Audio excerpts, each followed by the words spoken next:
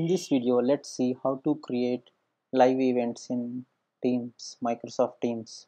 What is the difference between normal meeting and the live events is in the normal meeting we will have like 10 members or 20 members, but in live events we will may have more than like 1,000 members, and there will be more presenters in the live event. Okay, it must cater to more audience. So for that, Microsoft Teams have a nice feature.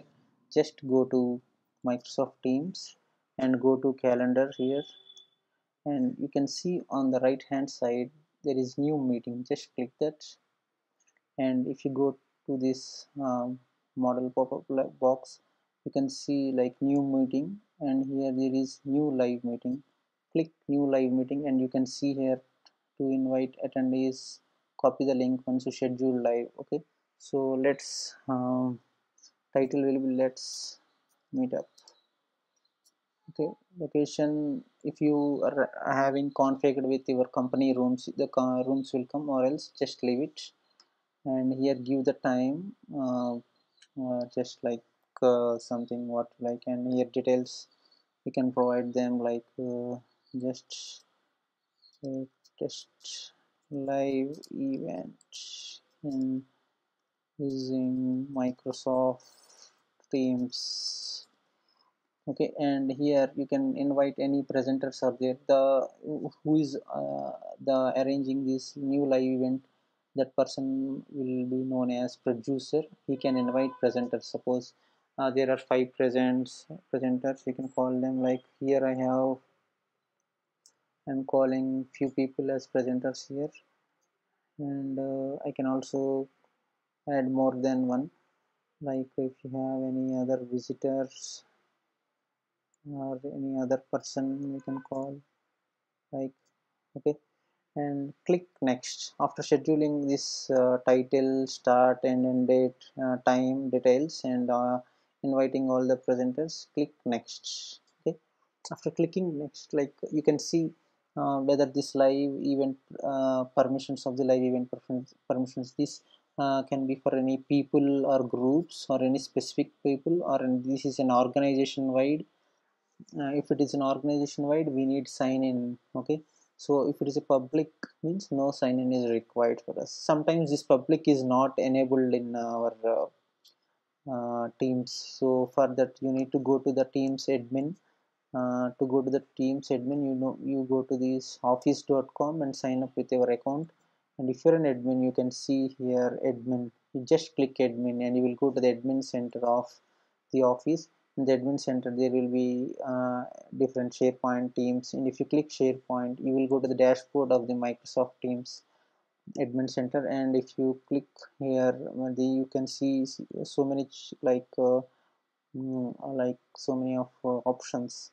In the meetings, you can see the live event settings and live event policies. Just click it, and here you can see there is global org wide policies. Here you can see allow scheduling, allow transcription, who can join the scheduled live events. You can keep here everyone who can record an event, always record. So these things, if you save after 1 or 2 hours, your public meetings, public audience can be enabled. Okay, here you can see the support URL. You can give here your own URL. Here just they give office URL. You can give your company's URL for creating the live events. When creating, just in the live event policies, you must give here who can join the scheduled live events. Here you must check everyone, so that here the public will be enabled. It will be enabled not in minutes. It will take some time, like 1 or 2 hours or even one day also.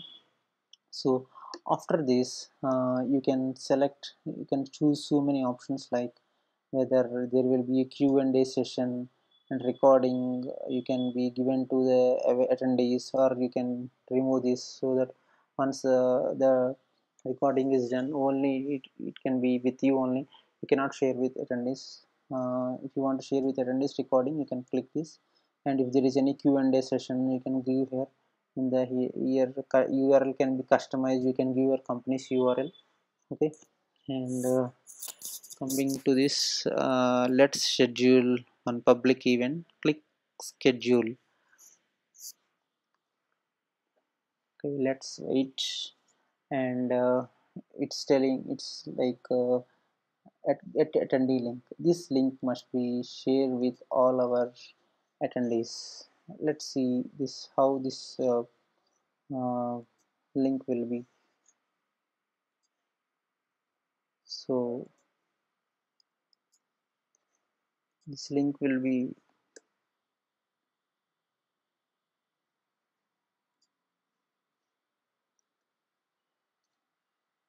where I pay, you can just get, click this one and copy to clipboard, and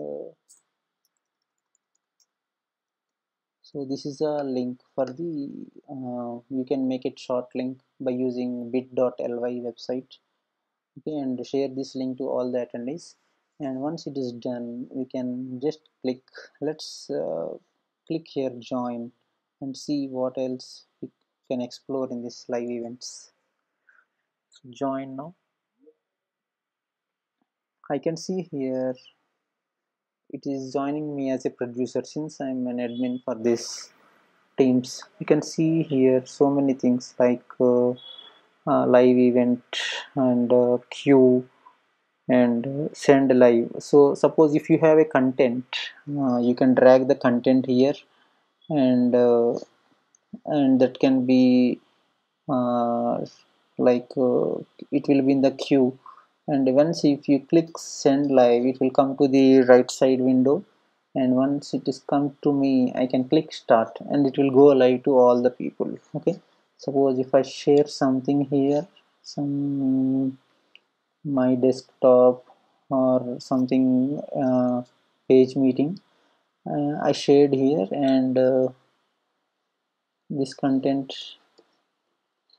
you can like add video from below. See, if I click this, it's came here now. And if I want to make it live, I will click send live, and it will push this to the start. And here the producer, it means like me admin, will click start, and this will go live to all the people now.